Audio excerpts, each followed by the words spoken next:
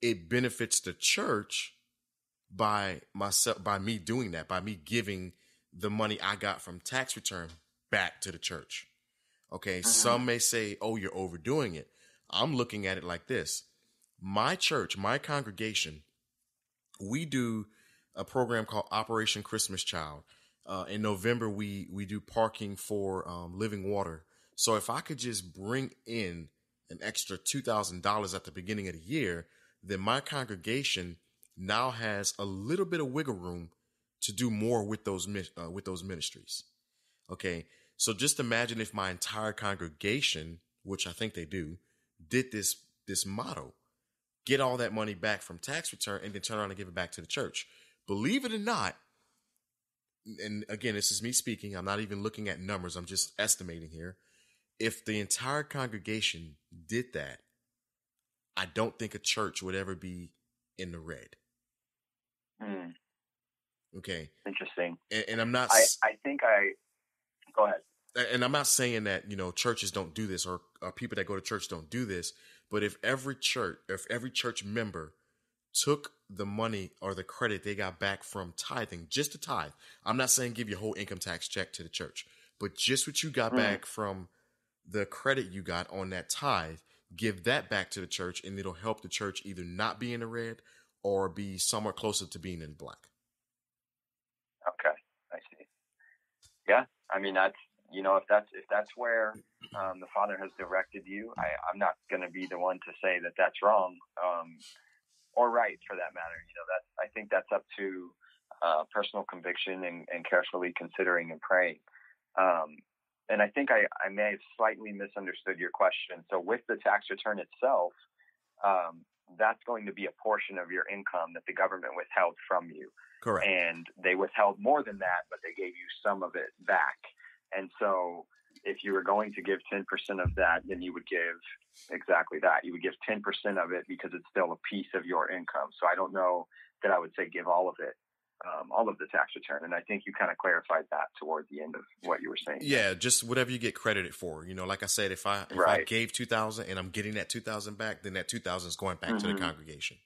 And again, and if you can't afford it financially, and if you're screaming financially, then pray about what you can give.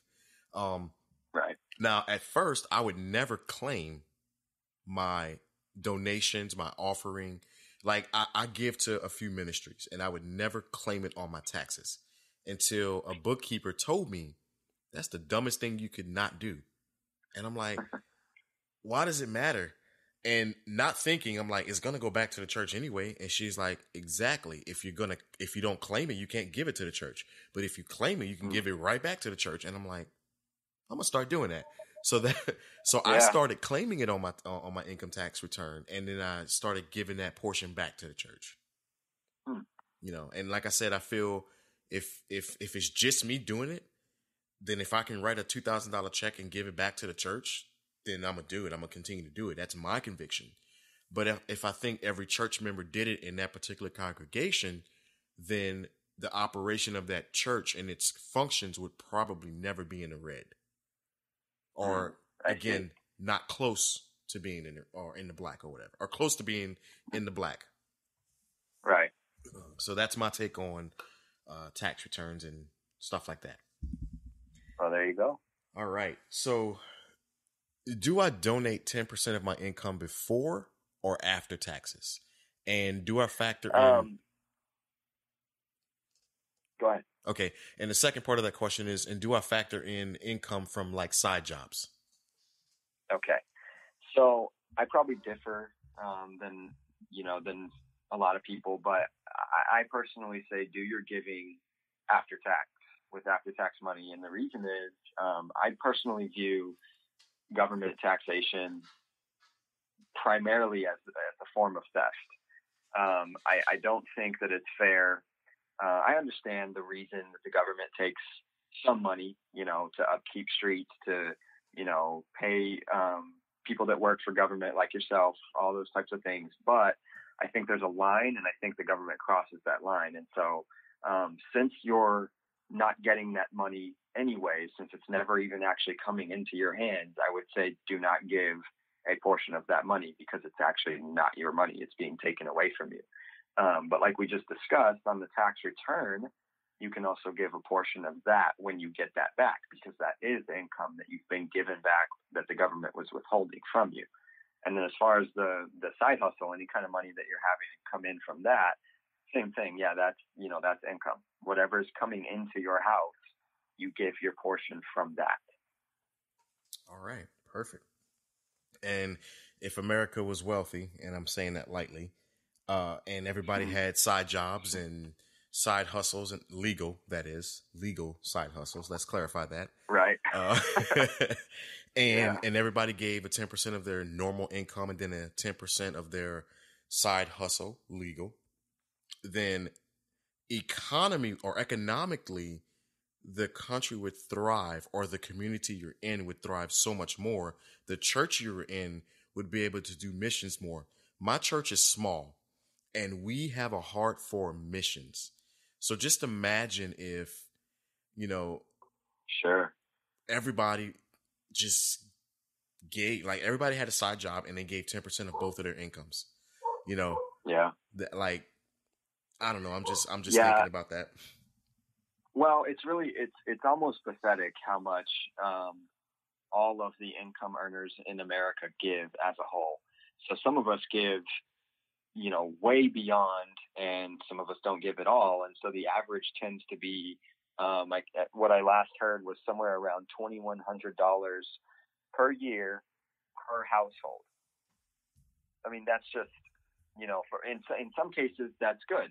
In some cases, if, someone having a low income and things like that can give $2,000 a year, well, there you go. But if you're making $20,000 a year, that's your 10% right there. But if you're making, 50, 60, 80, 90, 100, you should be doing a lot more. You should be giving much more than you may be. And so, definitely boosting the economy, changing lives of people, and being a prime example and things like that through giving, that's going to change the culture that we live in as well. And I think we could all step it up more than what we currently do. Right. And not to get too political, I do think the government can shut down some of these programs and reallocate funds. And that's a whole, dude. If our government, if the country would stop borrowing and stop getting themselves into such financial trouble like we've been talking about, if we could destroy this whole idea of how we live in this culture financially and completely reframe it to structure it to being responsible and not paying for things with money that we don't have. And, if we could avoid all these traps that we get into, the government could get completely out of the welfare business. Yep.